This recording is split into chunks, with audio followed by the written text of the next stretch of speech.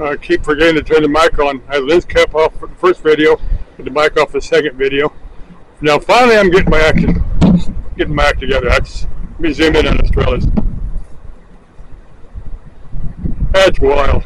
And my cell phone. I don't think my cell phone will do that. If it does, I don't know how to make it do it. Anyway, the page from Amazon said this camera had an infrared sensor or something on there, you know, for doing the ghost hunting thing. But I need to figure out if it does. I need to figure out how to do it. That's not the primary reason I bought it. Would be nice to, if I can get into a cemetery at night, you know, do some Geisterjäger stuff. But I won't do too much of that. I can drag some of the chicks I've invited to do the wild thing with. I'm just messing with you. I mean, if you seriously want to, now there's one chick, I don't know if she's overly friendly or if she's seriously interested. I got no idea.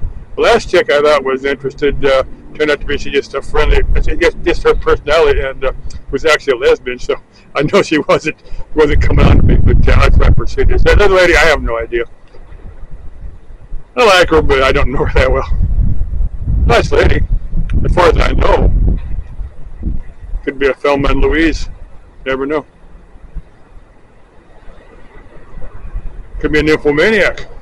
Never bumped into one of them, but I'd be curious to tangle with a nymphomaniac for a night or two. Bye-bye.